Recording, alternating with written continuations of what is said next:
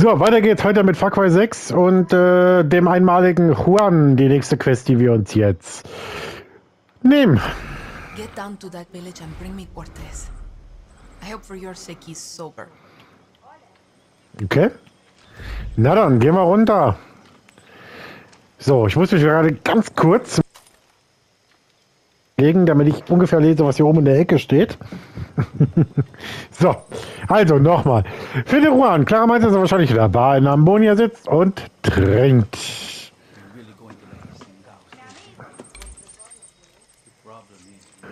Ich habe ein Notizbuch, was verfügbar ist.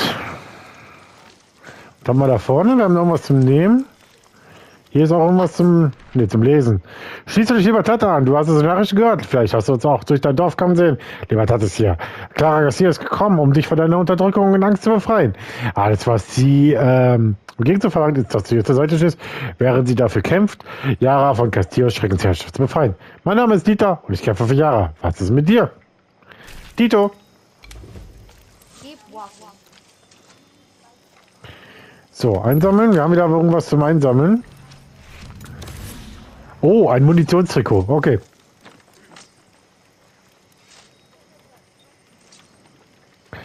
Entschuldigung, ich möchte mich mal gerade ganz kurz hier oben gucken. Natürlich bin ich jemand, der gerne... Oh, warte. Oh, hier? Stay strong. Warte mal. Ja, ich feiere es gerade so ein bisschen, ja.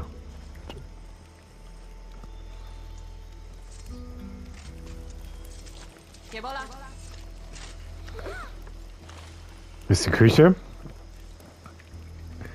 Mangos? Fragezeichen oder Kartoffeln? So, also gut, okay. Was willst du von mir? Ich nix, Olla. Ich Dani. So, wir haben Feind? Fragezeichen?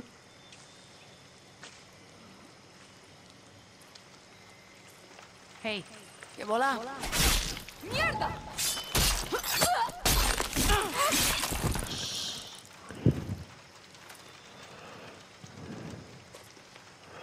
Wenn Feind, dann nicht.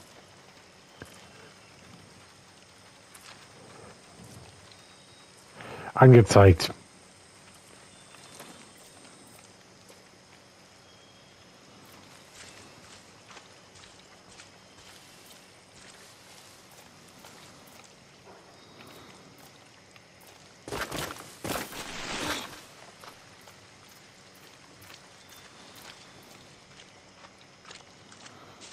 Entschuldigung, wenn ich gerade so zwischendurch mal ein bisschen leiser bin. Ich will durchaus auch mal ein bisschen Dinge mitbekommen zwischendurch.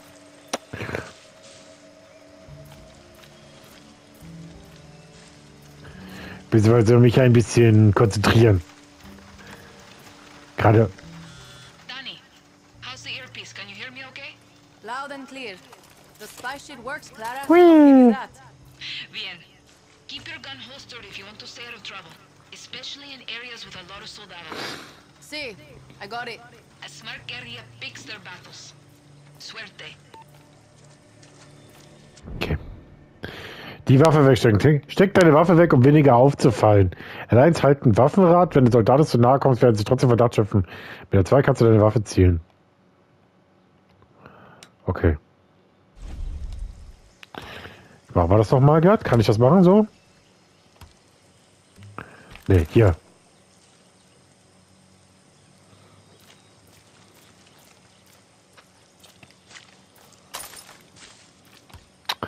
Gut.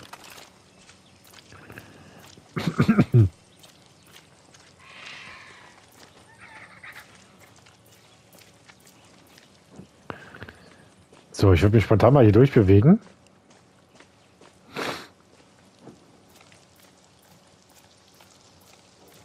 Ja, ich weiß zum Beispiel mittlerweile, also ich weiß, dass viele Feinde auf der Karte rot angezeigt werden. Nur wie gesagt, bei der bin ich jetzt gerade mir nicht zu 100% sicher gewesen, ob es ein Feind war oder ob es einfach nur, ob ich jetzt zufällig in den PC oder einen Schützer weggehauen habe.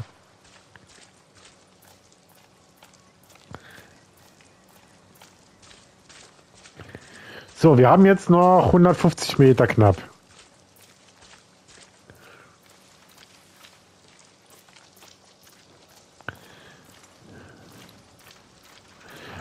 Wieso? Prohibido Potter Armas. Tut mir leid, mein Spanisch ist nicht gut, aber vielleicht gibt's denn. Ah, Feinde.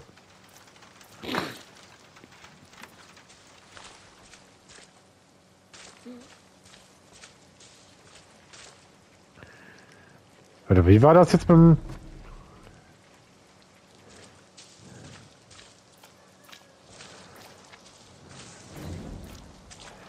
Ja, neue Schnellreise ist jetzt verfügbar. Ich will gerade mal gucken, wo der Feind sein könnte.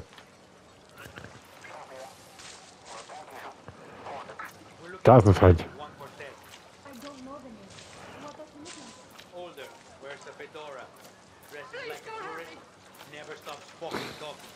Sorry, senor. I have not seen him. Yep.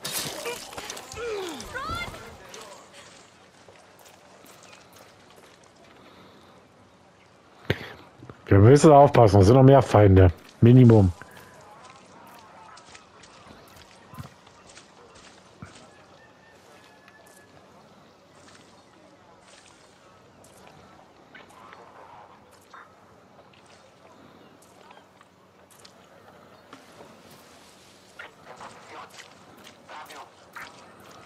Da ist der.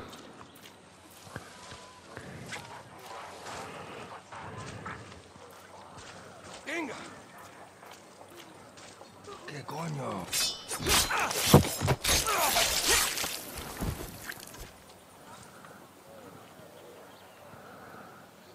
So.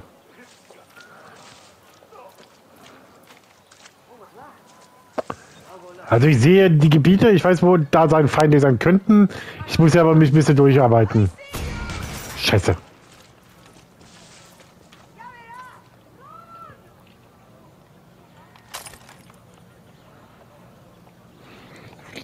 Scheiße.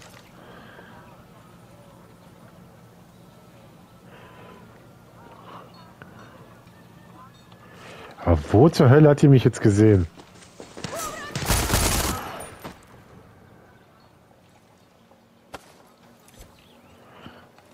Okay. Dass der eine jetzt gerade uns sich interessant fand.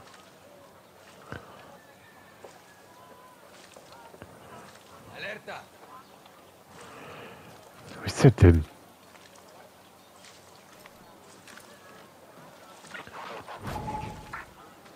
Da.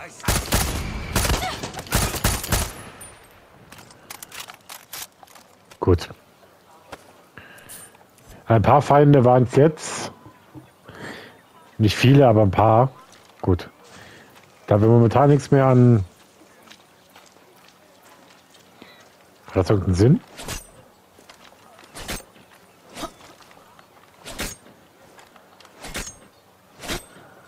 Okay.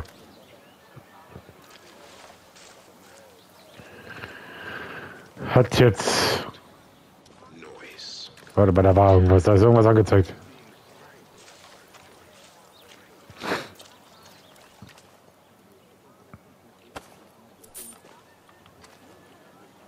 Elf iranische Pesos, also ein bisschen Geld eingesammelt. Okay.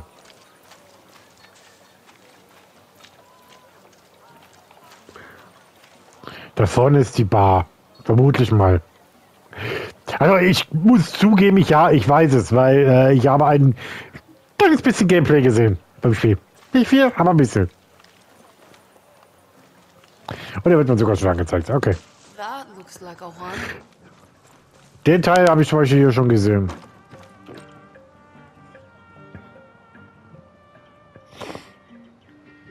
Today we drink in the worst fucking cantina in Jahre. Or is it Colombia? Kirat, Chechnya. Und das hier ist jetzt auch unser gesuchter Juan Cortés. De nada. Guapo, you listen. Rule 16. The guerrillero's revolution never ends.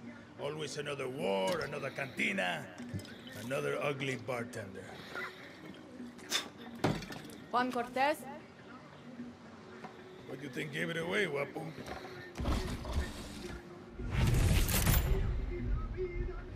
This isn't a fucking zoo, abuelo. Clara sent me to find you. See, I I learned long ago never to doubt her. You will too. Hey, I know you. Don't think so. Yeah, I know you. It's like I'm looking at a mirror, guapo. What are you talking about? Those eyes, guerrilla. You got a taste. You convince yourself you're a hero, but you wake up a junkie, just like Juan Cortez. This is a fucking waste of time. Can you whistle? What? Nah, you can't whistle. Coño! Fala, venga. What the fuck? You fucking rat. You're worth more dead anyway.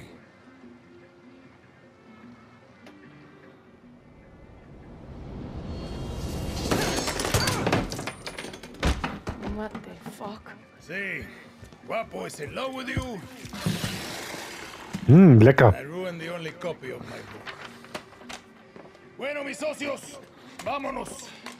Once again, we have outstayed our welcome. Klar, jetzt den Anfang werden wir... Okay.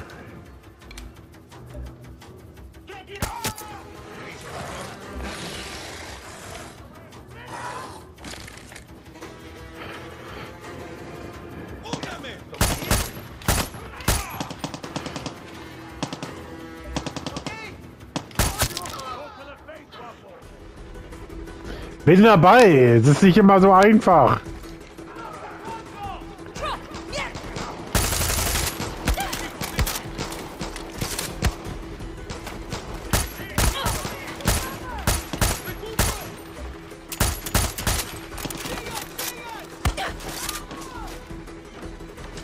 Gibt's hier irgendwie ein Geschütz oder so?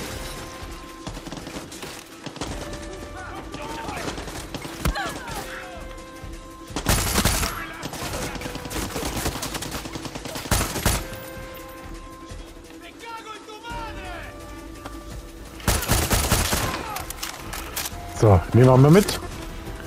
Zack, zack, zack, zack, zack. Nehmen wir mal die Geschütze. Okay, we're good. Let's get the hell out of here before the whole fucking army shows up.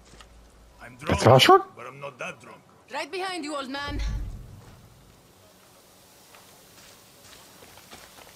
Da habe ich jetzt mit ein bisschen zurück zum Lager. Oh, ich hätte es gesagt vom Auto, aber okay. Guapo wants to be your friend. Or maybe he just needs to take a dump. Only Na one super. way to find out. Warte mal. Guapo, amigo, ein Freund. Come on, let's get the fuck out of here. Krokodil ist immer gut. Hallo Krokodil. Stop fucking around. We got business. Ich nix. So, gucken wir mal gerade kurz. Amigo, ja, hier. Guapo. Chorizo. Ein lautloser Amigo. Chicharron. Ganz lustiger Amigo. Boom Boom. Ein lautloser. Weiter so. Also, wir haben einige Möglichkeiten und dann hätten wir noch Luso, also den lautlosen Amigo, einen Schattenangreifer. Gut. Na dann, auf. I can tell you handled a gun before. What's your name? Danny. So Clara says you're a legend. Ex-KGB, ex-CIA. I got more fucking X's than your porn search history. Some men, they break eggs for breakfast. But Juan Cortez, he breaks fucking countries. Sometimes for breakfast. Hold up. New plan, Danny. Vamos. The plan is to go back to Clara's camp. Where the hell are we going now?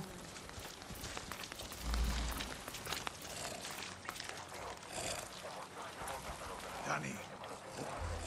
See that smoke? That Yeah. means the watchtower just got a supply drop with some of the rarest materials you'll find in Yahre. And you are going to go get it. Now you want me to steal shit for you? Gunpowder and Supremo Bomb.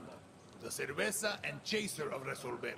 I'm gonna teach you to make shit for weapons. Because making shit for weapons is cool. And it's rule number 9. Always use the right tool for the right job. You coming with me? Fuck no. You got Guapo. You can tear shit up with him. But if you want to be sneaky, leave him behind. That cutie loves to make a mess. At least you're here to help, Guapo. Over there.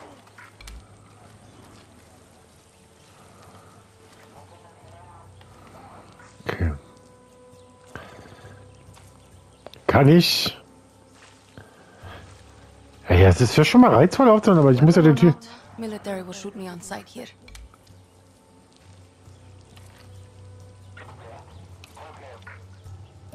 Mátalos!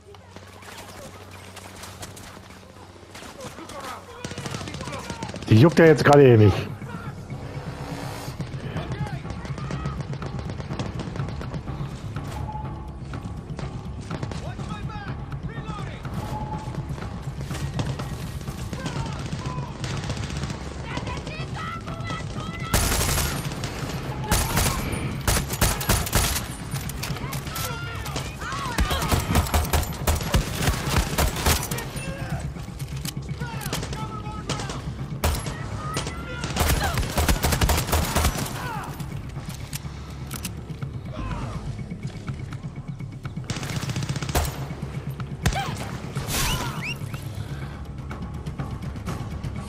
Da sind wir noch gefallen. Ist da nicht immer noch auf dem Wachturm einer oder ist der schon runter?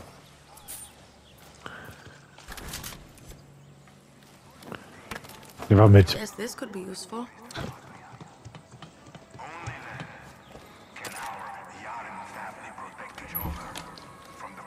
This is more like it. Gewehr. Gut. Gehen wir wieder runter.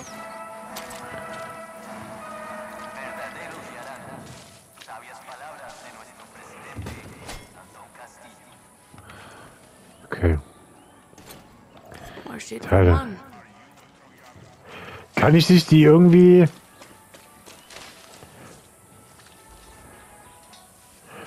Warte mal, da muss doch irgendwas sein. Das ist nämlich noch auch noch.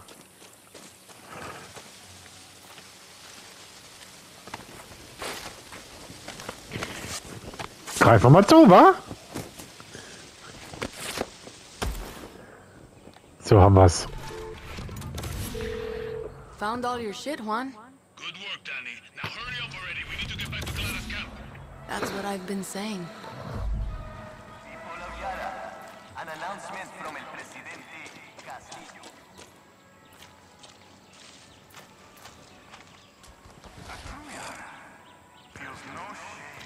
Ach, da oben.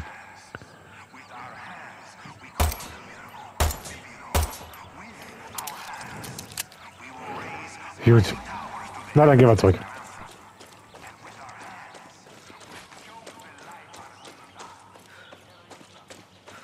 Okay, we got more than enough. Let's get the fuck out of here. So what's with all this junk? You building something? Patience, Danny. Rule number 8. A guerrilla knows how to wait. Like a spider or a serial killer. So, how did you get to this godforsaken hellhole? I was on a refugee ship. We didn't get far. Yeah. And I came here in a chopper in our baby invasion of Santuario. Got straight out of the goddamn sky. No, I mean, what's your story? Orphanage in Esperanza. And the military. I'm no guerrilla. Just helping Clara out until she gets me off this island. Rule 20. Once a guerrilla, always a guerrilla. Enough with that shit. Too late. The horse is out of the barn, and now the fucking cocaine is all over the kids, Danny. There is no other option. America is my option. Of course. And you think Americans want your Yaran blood? The American dream is for Americans, Danny. You don't quit, do you? Nope. Guapo hates quitters. Coño. If you two are so close, why is he following me? Guapo goes with those who need him most. Like those therapy dogs in your precious America. You can trust Guapo with your life. Yeah. Not sure I'm there yet. You got time. You said your chopper was shot down in the invasion. Can you fix it? So I can fly you to the Yankees? No, It's grounded. But I'm working on it. Patience, Danny. Now it's time for Juan Cortez to show you how to make something out of nothing. Did I ever tell you rule number 9? You just did. Always use the right tool for the right job. Words to live by. Okay. Kommst du jetzt mal mit? You're more distracted than a coked-up house cat. Vámonos. Ich habe auf das scheiß Krokodil geachtet. Da sind wir.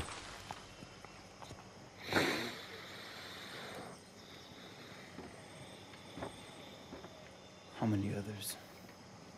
The legend returns. The legend needs to piss, Jefa. Who's she? She was a journalist who dared call Anton fascista. Now she's an outcast, a slave for his paradise. And she's not the only one, Danny.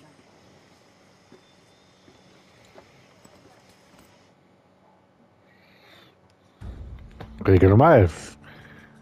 Für die Guerilla heißt Improvisation nicht nur mit dem klarzukommen, was man hat, sondern mit allen Mitteln maximales Chaos zu stiften.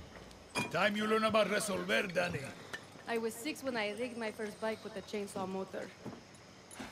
The blockade means I have to resolver every day, Juan. Nah, that's survival. For a guerrilla, resolver isn't just making do with what you have. It's inflicting chaos with everything you got. Molotov Cocktails. Keep talking.